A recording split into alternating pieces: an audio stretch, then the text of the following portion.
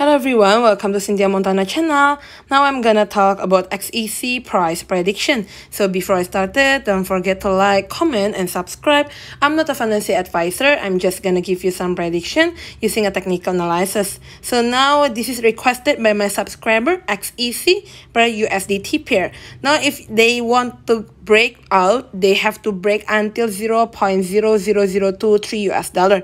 But if not, then it should be only slightly below, and if they break this one 0.00019, it should be going down again.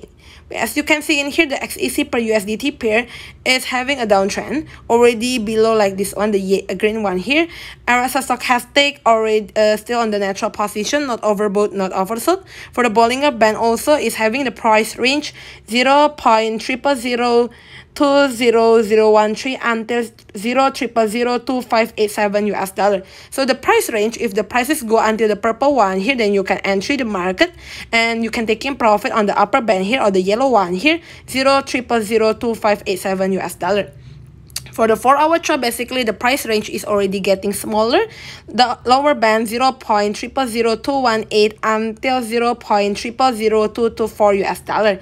RSI stochastic still on the natural position, not overbought, not oversold. For the moving average here is already trying to go to the moving average 7 and the moving average 25 on the 0.00022 US dollar. If they go up, then it will try to go to the moving average 99 on the 0.000232881 US dollar.